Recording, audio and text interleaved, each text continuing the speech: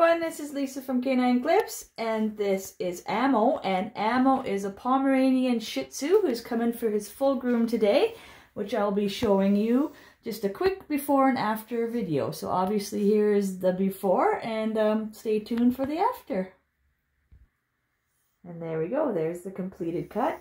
I ended up using a number 5 and 3 3/4 blade to complete this cut. And if you'd like to see how I did that, please check out and subscribe to my channel, where you can see me groom a wide variety of dog breeds on there from start to finish without any restraints and just under an hour. So thanks for taking the time to watch, and please check out my channel. Thanks, bye-bye.